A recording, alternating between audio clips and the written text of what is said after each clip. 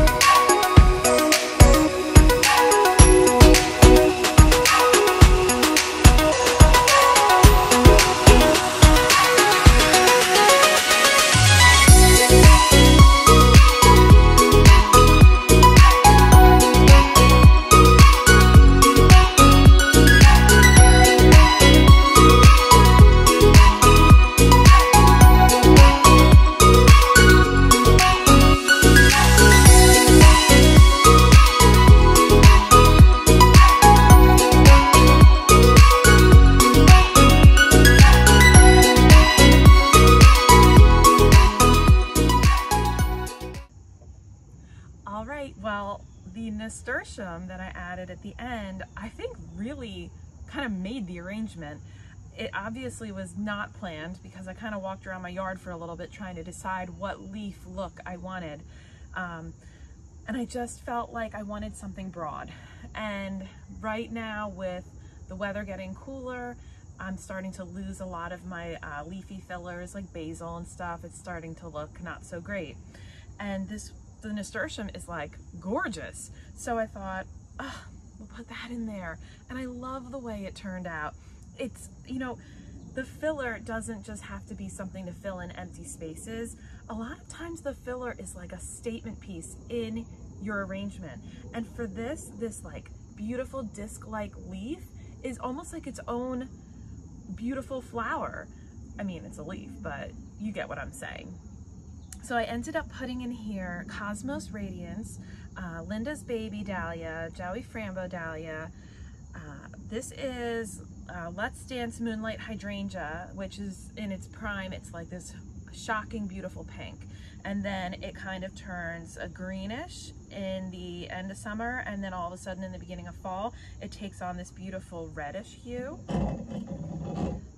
So it's really a great, it's a great flower to put in your fall arrangements because the color is just so rich and beautiful. I have Gomphrena, and then obviously this nasturtium. Now this is Cherry Rose Jewel, and so the flowers on the Cherry Rose Jewel are a beautiful red. If I was doing a red themed arrangement, I would have put the flowers in there too because they are gorgeous. I love them. I've got some white Lisianthus, and I think that's it. So thank you so much for following along, and you can see more videos like this on Facebook, Peonies and Lilacs, YouTube, Peonies and Lilacs, and Instagram, Peonies and Lilacs Design. All right, I'll see you in the garden.